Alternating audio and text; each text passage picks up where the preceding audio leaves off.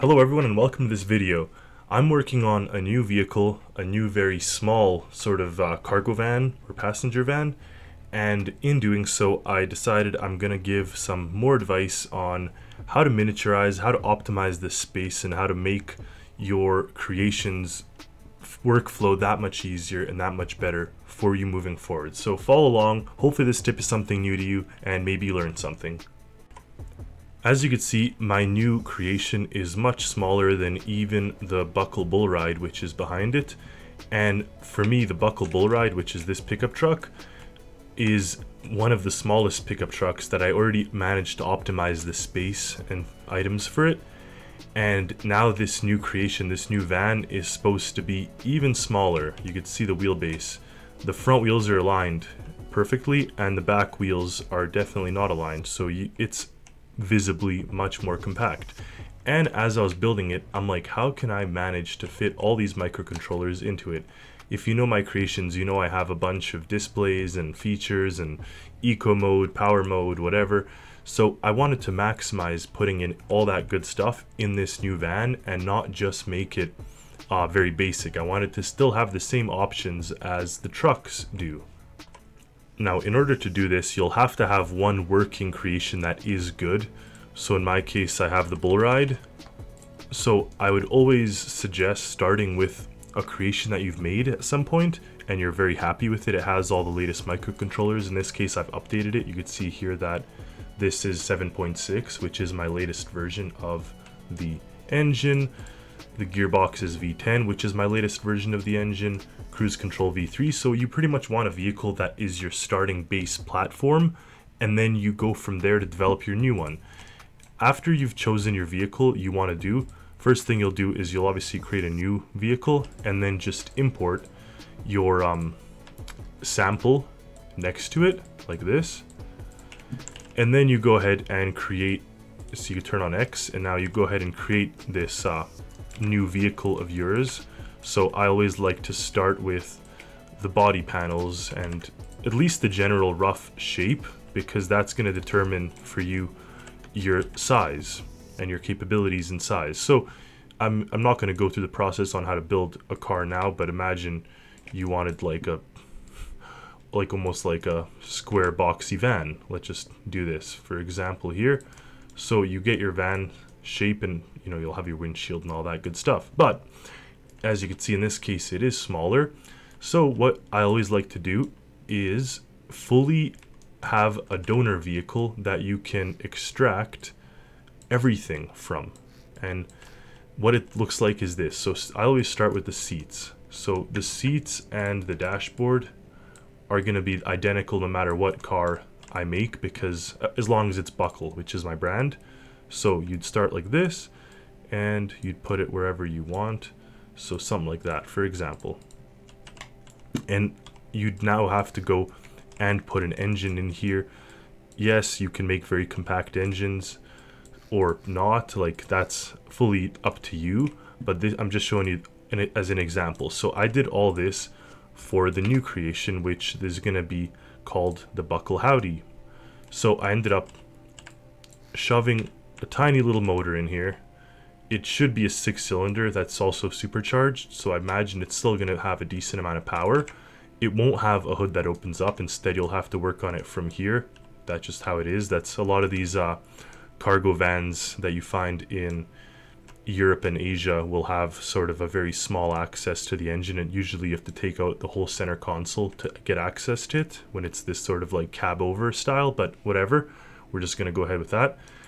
And after the engine's built and your seats, you then start to drag your microcontrollers over. Now I've already started here. You can see I have my engine and I have my gearbox.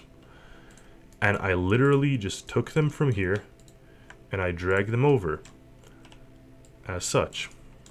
So you position it in your new creation somewhere where it does not clash with an existing component. So that would be a good spot for this, for example. So you then put it, you merge it, and here you have now your new creation. Now this is the wrong microcontroller because this is for the gas tanks. This one's only going to have 2 gas tanks, so we're going to have to do a new one for that, but you get the gist. You pretty much take this, put it into the new one, and adjust the path for the microcontroller if and when needed. So like, I'll give you an example for that here.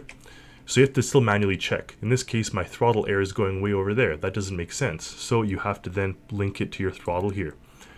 And this is throttle fuel, so same thing, my throttle fuel's here. So you still have to go and link up certain things that you did not copy over, unless you copied the whole engine from your donor car, in which case then you wouldn't have to. But I made this engine from scratch, so you'd have to then link up some of the new things. You'll also have to link up the gas tanks and stuff. But anyway, what I always like to do this orange is then to really make it compact and small. I create a sheet like this that I actually link it to the car, so it's actually the same body as the car even though it's floating, and I'll fill it with microcontrollers that I need just to clear out the clutter from here.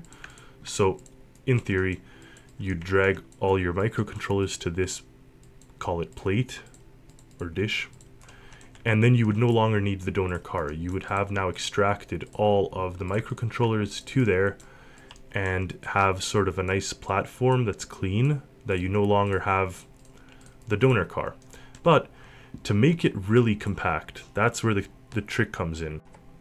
Because when I made, for example, this guy, I built it based off of the Buckle Rodeo. In the Buckle Rodeo, I based off a super old platform I had. Like if you go all the way down to my trucks, I had a version of the Buckle Rodeo way back when that was not at all the same as what you see nowadays. Like I have a much bigger display and stuff, so I kind of just kept this body style going because I liked it, but it is not the most optimized. If you look down here, you have random gaps and spaces where you could actually fit all sorts of things. Like take a look at that.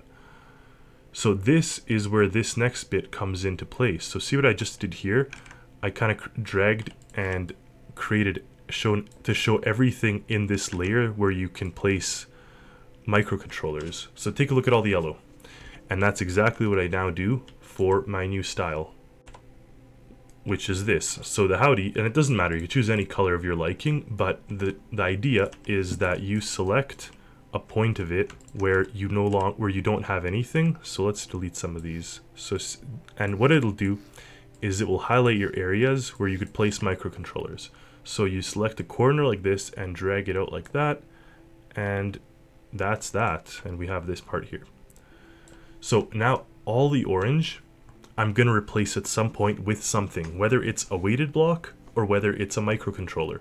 So you can see here with the way this body style works is I still have a good amount of controllers, and honestly I'm just going to skip this step here altogether because I found I didn't need it. If it was a more complex creation I would need it, but in the case of the Howie it's quite simple and straightforward.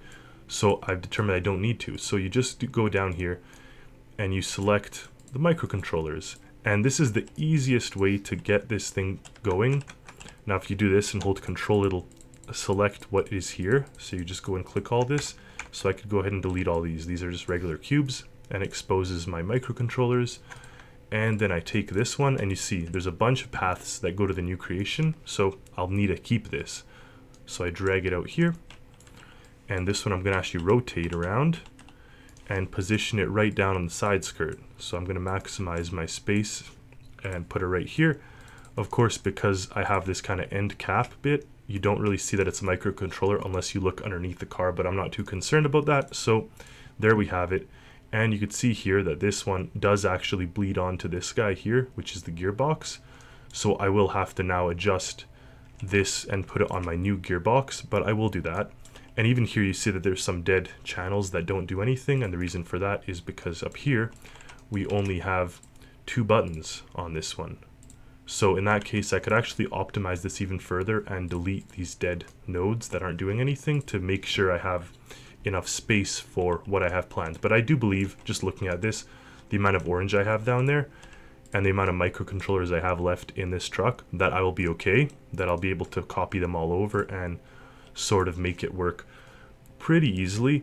But this is just sort of the tricks and tactics that I do to ensure that I can create more advanced creations and sort of miniaturize and optimize my creations in one. Now the next step, of course, would be to take this and merge it with my transmission, have everything in one go. And you know, certain things can be joined together, like this display could probably be part of this one as well. Like I could have one master car ECU, but I don't want to do that. I want to kind of just stick with what this is, because I have all these other ideas and things that I want to build. But this, in my opinion, is the easiest for small to mid-sized creations. You could do this with boats, of course, trains. You could do it with larger boats, almost like a ship, but I wouldn't recommend it for a full-size ship, because you'd have to have two of them loaded side by side, and that could look a little confusing and laggy. But for this is the perfect way to transfer over. This is exactly how I built the other cab over truck, which you can see right here. This is a really fun little build, and honestly, how I did it, I spawned the stockyard and the buckle, but the stockyard and the stampede, sorry, and I extracted portions of those two trucks to create this one. And of course, I started with the body style that I liked, and then just made sure the engines and everything worked on it, because you see here, if we get into this part, open the engine bay, it reveals the engine. So all this was done very much intentionally to ensure that there was space to put all these microcontrollers. And you can see they're all kind of lying around here, but it doesn't really ruin the overall appeal of the vehicle in size. I wanted to minimize the size of this. I want it to be quite a small semi-truck, and honestly I think it worked out quite well. So you will see this one hit the workshop quite soon here, folks. Until then, have a great day. Thank you for watching, and as always, happy Stormworksing.